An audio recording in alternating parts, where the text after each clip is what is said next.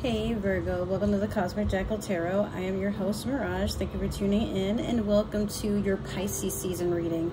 So guys, I have some cream wafer that are coffee flavored, and I have this is pretty cool. I don't know where the box is at the moment. Oh, actually it's over here. I got this for my birthday. It's by Geeked. 2,500 milligrams of blackberry kush sour diesel sauce. Like, bro, yeah, I know it's Delta 8 and all that, but I mean, you can switch it from indica and sativa, and this is my first time having one of these. This shit is pretty good.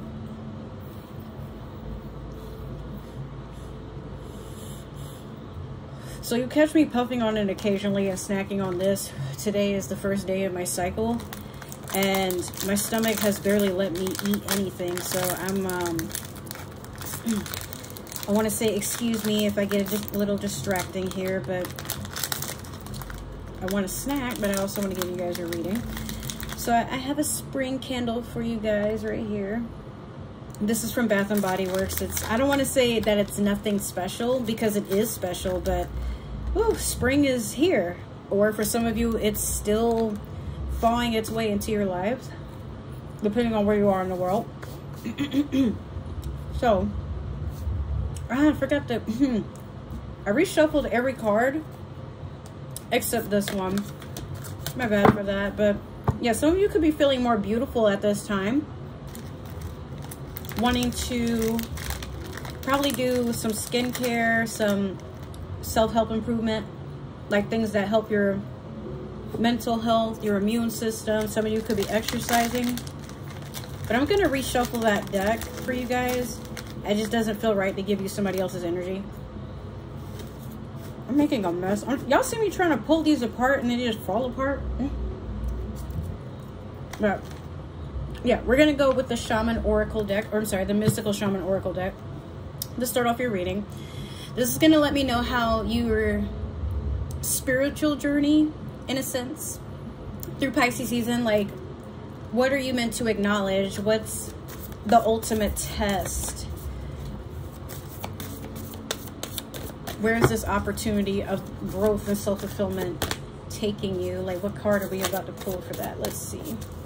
Give you something, Spirit. What's up? Oh, shoot. All right, you have number 12, the Coyote. Some of you could have been born on the 1st, the 2nd, the 3rd, or the 12th.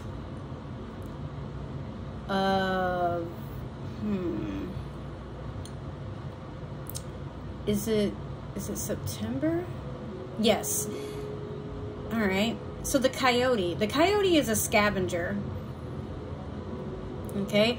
I meant to also mention that 1, 2, or 3, maybe even 12 could be your life path numbers. But the Coyote is someone that, they're a scavenger. They usually go into the world to see what's there for them to pick. They can be shapeshifters. They elude you into thinking they're probably like this innocent, soft fox, but even foxes start making scary noises after a while. But, you know, coyotes make it a point to not be tameable. So I feel like you have this wanderlust energy, some of you, or you know it's time for you to make your mark.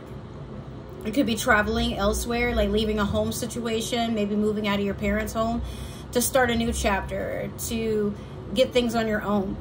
Some of you could be starting a new hustle or trying one, you know, for the first time to just see, does this work for you?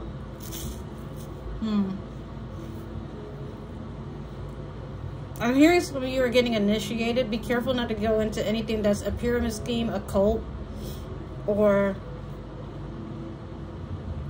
something that takes away your ability to be an individual. For some of you, you may have to be careful with some of the religious factors you've been taught.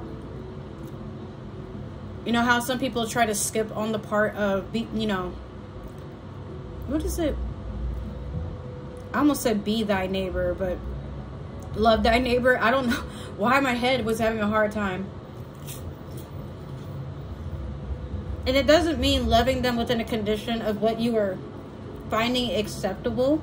More so, love them for just being there. They exist.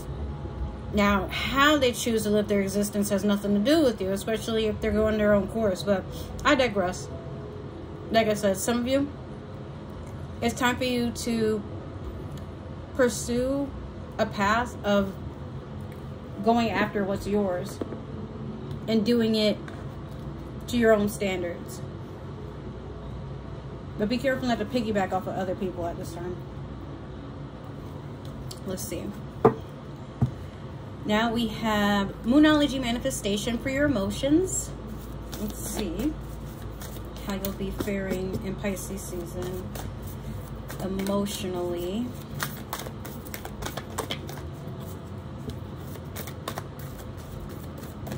So I want to let you guys know, for some of you who have been watching me for a while, my room is going to start changing. Like the setup, it's going to be like this for another few weeks probably, until I finally get money to, you know, get new furniture in this house. Like, oof, it's been a mess. So that's what I'm working towards. We'll see how that goes. But I do have a lot of things in the works. Also, I want to invite you guys to take a look at my other two channels. I have one for vlogging, cooking, beauty, all that good stuff. And then I have one for gaming and like just entertainment. So let's see here. Still shuffling. Okay.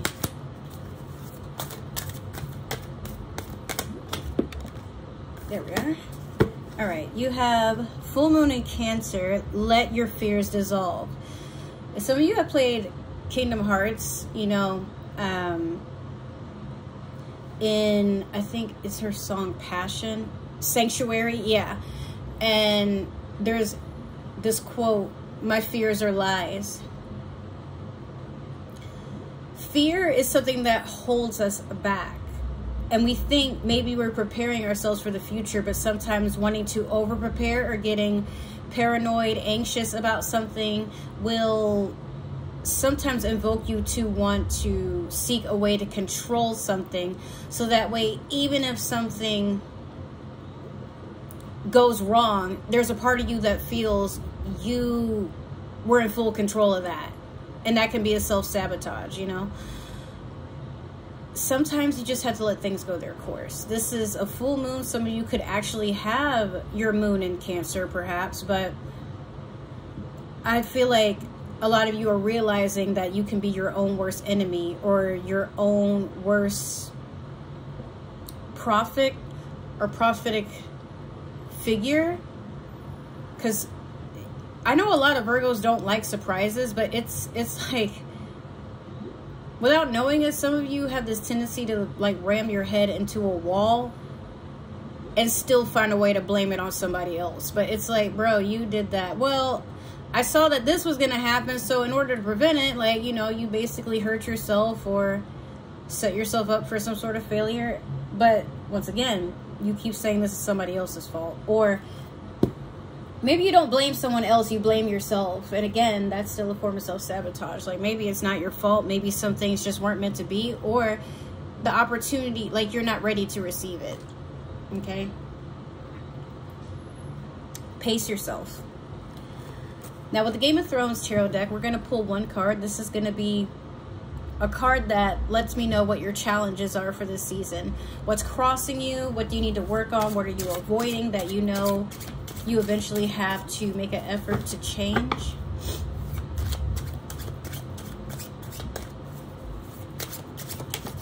Ooh. Uh-oh. Okay. We have 10 of Swords. There's Traitor up there. This is that Jon Snow moment.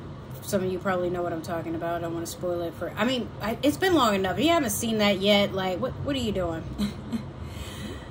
But in all seriousness, some of you have realized that it's time to end a situation. This could be something that's social because there are swords here. This could be something to do with an Aquarius, something to do with a Libra or a Gemini.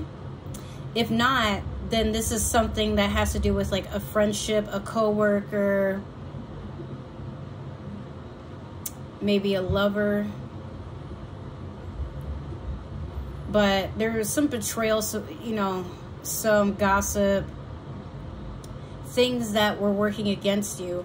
Or if you've been in this situation, you got caught for, I guess, doing like ill manifestations or for trying to sabotage another person. I keep hearing someone's like, but it really wasn't like that, you know.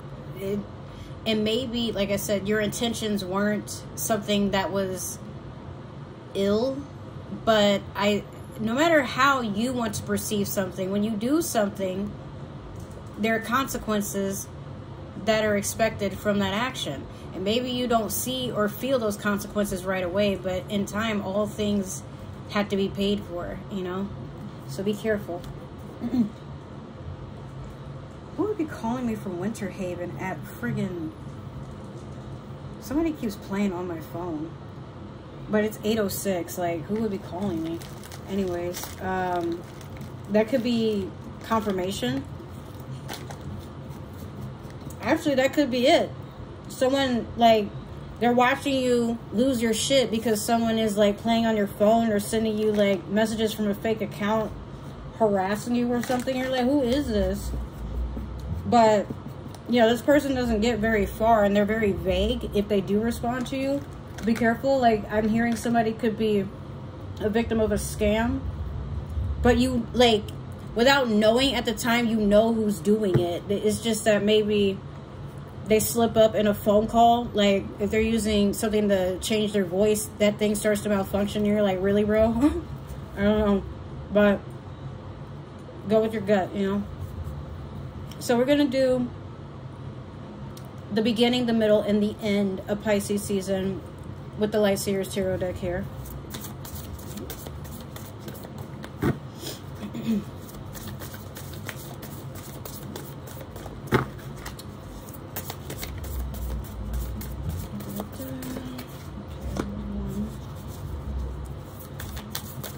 I hope you guys have been having a good year, though, you know, despite how things are going so far. Maybe some things just need to end in your life so that something else can take its course, you know? I wouldn't worry. But if this is resonating so far, make sure to like, share, subscribe, comment down below, give that community tab some love. Let me know how I'm doing, what you would like to see more or less of, or in general, what you would like to see. If it's not resonating, that's totally okay. This could be meant for another Virgo or somebody with Virgo in their chart. But don't force the shoe to fit. Okay, we got another one. Then we need one last one. Oh, shoot. Okay. Wow. All right, Virgo. Maybe I was right about this air sign situation. In the beginning, you had the King of Swords in reverse. Ooh, he is not a friendly guy, the King of Swords in reverse. He is someone that is all about treachery, you know. He'll even smile in your face and give you an alibi of where he was. He'll, you know, act like he just has your best interest, or, you know, hey, he's been a little busy.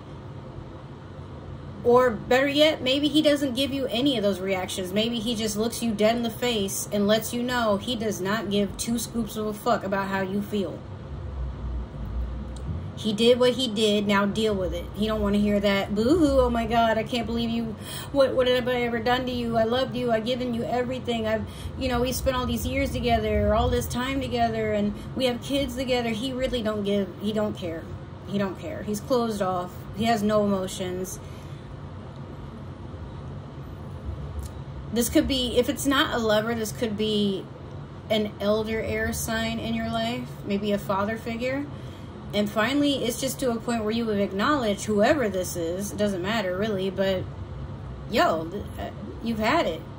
It's time to just let that go. Is this person, they choose to be toxic. It's not like, okay, maybe our chemistry is a little off or we got to learn how to communicate. This person stabs you and smiles while he does it, like looks right at you. But somehow he still aims for your back. He doesn't care that you know it's him. In the middle, you have the Eight of Wands.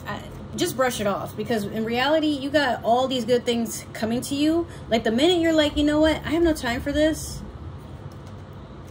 But I got plenty of time for this. This is a lot of wish fulfillment, a lot of accomplishments, meeting your goals, going out and getting it done, a lot of blessings, receiving so much good energy, like a lot of abundance from others around you that really do care about you. This is also fire sign energy because it's wands. So, you know, Leo, Aries, Sagittarius, you're feeling very warm and vibrant. You will be anyway if this hasn't happened yet, but as time persists, you just want to feel good. So allow yourself to do that. Then finally, we have the Queen of Swords. So when you see a king and a queen in a reading, typically this has something to do with counterparts. Even if it's not an actual relationship, this could be your parents, this could be, you know, a couple that you're very close with. Maybe you're in a not monogamous, what? Like maybe you're in a poly relationship of some kind. But what I see here with this Queen of Swords is this woman is willing to listen. She's willing to be reasonable. But the minute she hears something she doesn't like, she's cutting it off. Like she's all about fairness, but that's just it.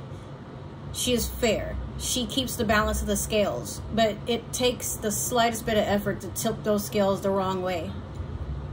She's not working against you, but she's not here for the bullshit, basically. You know? So I honestly feel that some of you could have air in your chart, but I also feel like this could be you witnessing like something to go with your parents. Maybe both your parents could be an air sign. Maybe this is you standing in your power where you're setting healthy boundaries, and yeah, people are coming to you like, hey, I'm sorry for that. I didn't think you'd actually cut me off. And you're like, yeah, well, I did. Now, what do we do about that? Why are you here? Because you did what you did. You know, you didn't care about me then. Why do you care now? You want the truth. And that's what the Queen of Swords is all about. She's all about taking things for what they are. She doesn't react emotionally, but she will at times allow herself to seep into that energetic sense of vengeance. So it's not like she's going to scream and holler at you or post like something ridiculous on social media to bash you, but for everything that she's held back, not spoken about, and let slide, once she is finally just to a point where she walks away, you feel what she's feeling. It's like this weird kinetic thing where she doesn't do anything, but you feel her leaving. She's ice cold, bro. You know? And maybe the person or people that you've had to cut off, they're feeling some type of way. Like now they're looking over their shoulder wondering like, uh-oh, when are they going to get me back? But I just feel like you're moving on. Like you're not trying to match energy, but we have yet to see. So I'm going to clarify with the Tarot to Divine. Sorry if y'all can hear my nephew in the background screaming and whining. Oh, he trying to go to bed. I don't know what that was. This is another reason I don't really film as much as I would like because, yeah, it's very distracting.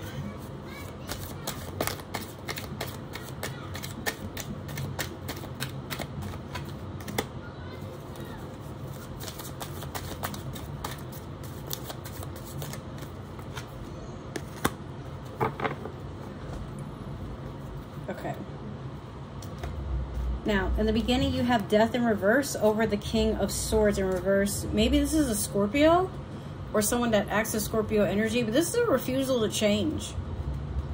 This is the repeat of a cycle that you were meant to transform from. Like, look at this as a lesson. This person, this entity, whatever, that makes you feel like you're in a unrequited triangle or what is it, rectangle or some sort of obstruction of growing.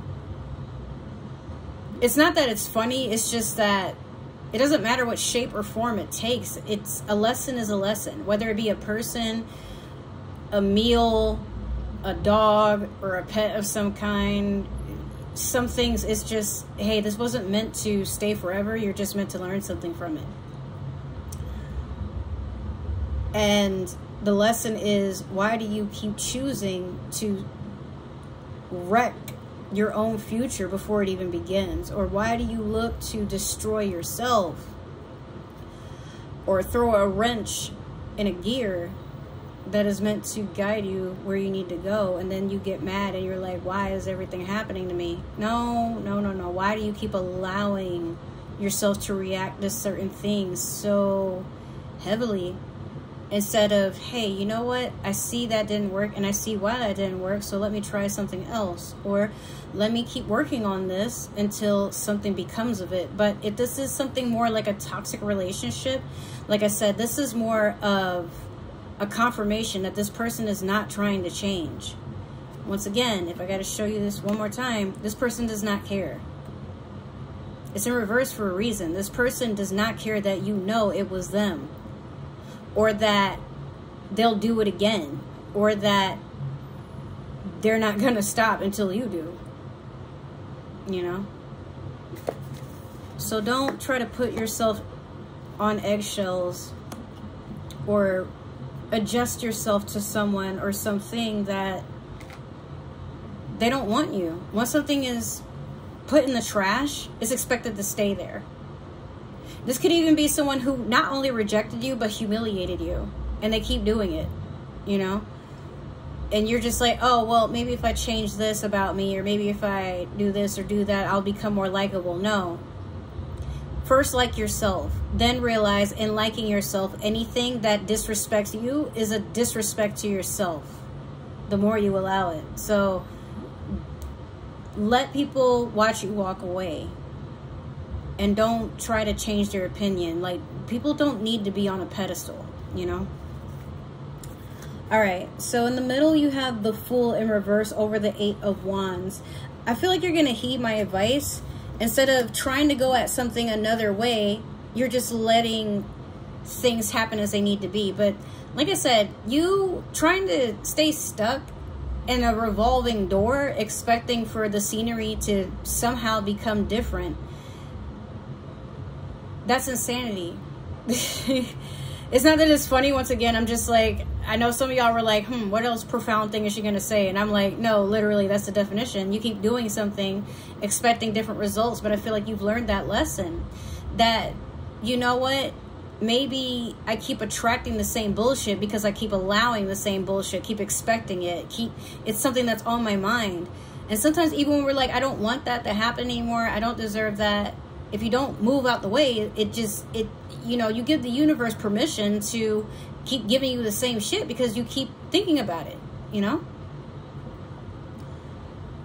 But question, why?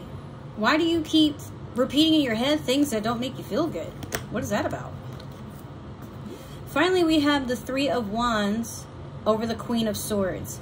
So you're going through with this new beginning. You're making a decision to make a decision overall. Even if the plans aren't adjusted, like you're preparing, or maybe you have prepared, but now it's time to leave this behind. Some of you might have to even go from, instead of you are the one retreating, you have to devise a plan of attack out of self-defense. But like I said, for some of you, this person could be emotionally abusive, mentally abusive. They could be someone that spreads rumors about you. They go out of the way to humiliate you, harass you. And yeah, you got to leave a lot of stuff behind to get out of the situation. But sometimes, wouldn't you rather it be that you left stuff behind, bad memories, the old version of yourself that attracted whatever this is, instead of the only way out for some people is a mental asylum, a restraining order, or a casket, if they even get that, you know? So make wise decisions. Don't settle for anything and go with how you feel. Don't let life decide it for you. Finally, we have the Super Attractor deck, and that will end the reading. Oh my God, no! Sorry about that. Cards got a little hasty there. What do we have here? Nope. Alright. Let me get one, Spirit, please. Okay, my ability to receive is measured by how much I practice good feeling thoughts. That's pretty much what I just said. You know, how are you to attract anything positive motivating and healthy in your life if you keep sitting and swimming in polluted water, expecting that maybe one day it'll clean itself, or one day your body will just someday magically get accustomed to something that is meant to destroy it. Some of you are so stuck in survival mode, you've forgotten how to actually live and be happy and feel free. Don't let others or the influences of others narrate how you are meant to live your life and how you are meant to spend your energy. Okay? Be gentle with yourself. So with that, that will be the conclusion of your reading, Virgo. I love you so much. Take care. I really hope this resonated, but if it didn't, that's totally okay. Like I said, y'all know how to get yourselves in and out. But I will see y'all in another video or another reading. Love you guys so much. Take care. Mwah. Bye.